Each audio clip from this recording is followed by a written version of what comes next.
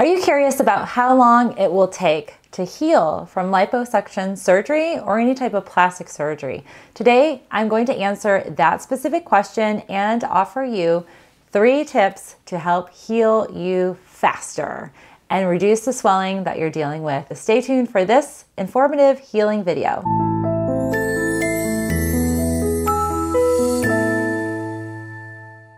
I'm going to bet that your plastic surgeon didn't really detail in full both the expected recovery time and specific ways to heal faster from liposuction surgery. In fact, most of the cases that I work with, many individuals are not told that healing from liposuction surgery takes at minimum 10 months.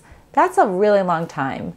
Welcome, I'm Dr. Melissa Gallagher. I'm a naturopathic physician and I specialize in helping individuals heal post-operative, post-surgically, and one of the main segments of my practice is working with individuals like yourself who might have had liposuction surgery or any assortment of plastic surgery treatments or procedures. I want to specifically answer how long it's going to take for you to heal, because that's one of the things that I think we're not told in the clinic setting before you go in for your surgery, that you might actually swell a whole lot more after the surgery. Your body and limb size might actually increase, and that you are not going to instantly get the magical results that you're hoping to achieve by having your surgery.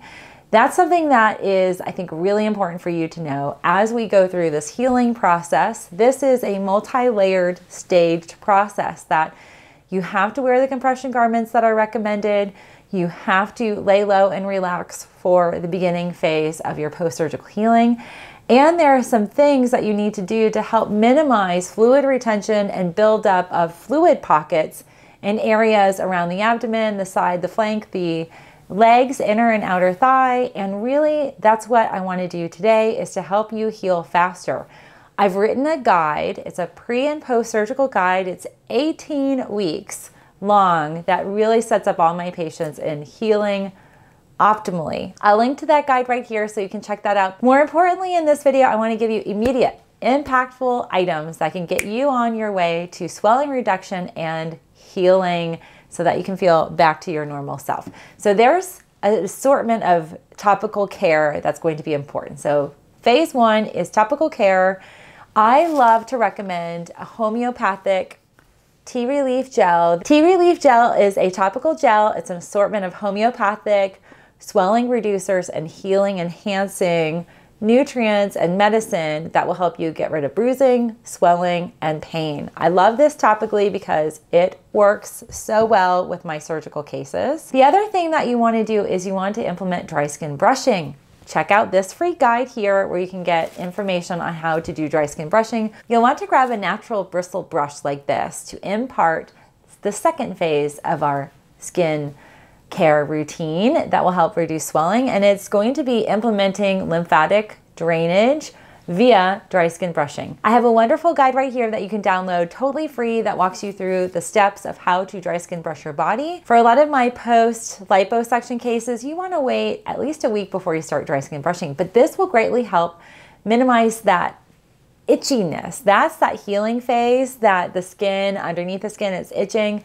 As you dry skin brush, this will alleviate that. And you're simply just gently putting the brush on your skin, moving it in a circular pattern. No sort of exfoliating process, nothing rough, but hugely beneficial. So that I'm gonna recommend. Product link to this and some of the other items down below. The next, and honestly, I think the most crucial and most impactful item that you want on your post-surgical healing list is lymph stem. I love this stuff. Post-surgically, for any swelling reducing, any type of just fluid motivation, this lymph stem will help you get rid of the swollen pockets, the fluid that's retaining. It'll help you drain better. It'll help you recover, especially lipo when they've got some fluid that's being injected in the body. Liposuction is very destructive to the superficial lymph. It's basically, the lymph is like a spider webbing, and it is on the superficial layer of our body all over. And when we're lipoing with the suction, the lymphatics gets involved. This helps the lymphatics heal faster so they can reduce swelling faster. And that will get you faster on your way to healing. So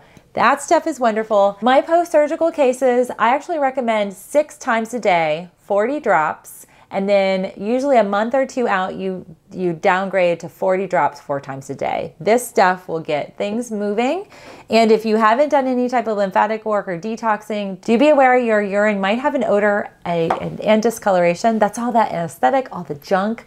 That's gonna leave and exit your body, which is gonna help you heal faster. Then my third and final thing, let's talk about pain. Pain is really, really intense for all of my liposuction cases. And often you get medication, but it's very short-lived. And it's often narcotic oriented, very, very strong medications. But you end up having to go back to work in your regular life. And the way to minimize the pain, I actually love to use CBD. So I'm gonna recommend CBD usage for the post-surgical pain, and then dosing down in the milligrams to more maintenance as you're healing. Healing is something that's very unique and is specialized and individualized for each person. Some people heal better and faster. Others bruise for a period of weeks, and then they start that healing phase of swelling reduction. Any way that you can reduce your fluid levels by enhancing your lymphatics is going to help you heal better.